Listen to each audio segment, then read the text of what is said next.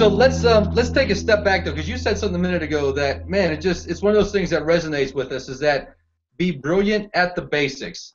Something that we also tell folks is done is better than perfect. Just get started and get things going. And we just got off the phone a little bit ago. We did a strategy session call with a prospect, and he's gotten to a point where he feels like there's just so much to do. I don't know where to get started.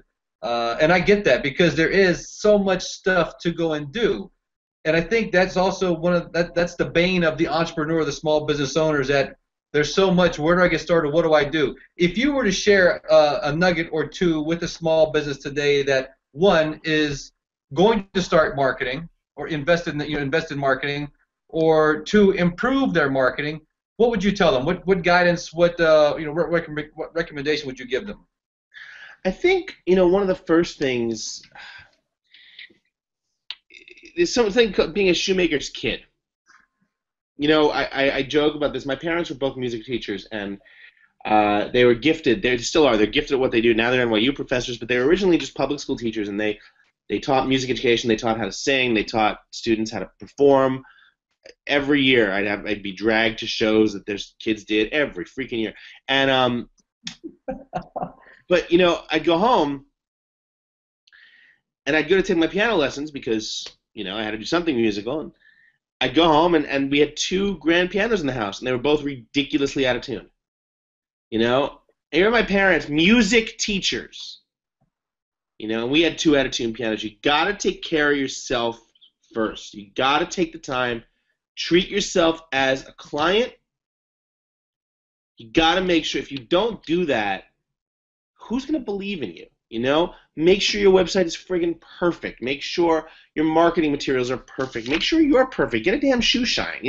Those little things that matter are just so important, and we run around crazy trying to take care of our clients so much that we forget about ourselves. And the Greeks said it best. The ancient Greeks said, one cannot take care. What the hell did the Greeks say? This is why the culture died out. They never wrote anything down. One cannot take care of themselves, and one cannot take care of anyone else until one takes care of oneself. Mm-hmm. And so, if you're sitting there unable to do that, that's your issue. So you gotta work on that, and you just gotta make sure that you're taking care of yourself, because without that, you just have nothing. Very interesting. It's almost, we go ahead, I see you smiling. I know, I would say that's pretty funny, because when we were hanging up on the call with him, Charles said something very, very similar to that, is like, you need to take care of yourself. You need to schedule time. You need to do this. So that's really cool. Yeah. And I go back to, again, is there's so much noise that's out there, there's so much flash and things that almost seem like, if I just go and do this, I just need to have a Facebook page, I just need to have a Facebook ad, I need to do LinkedIn or a video. And I'm not saying none of those or any of those are wrong, because I think they all add value. However, you've got to look at what's the lowest hanging fruit and where to start.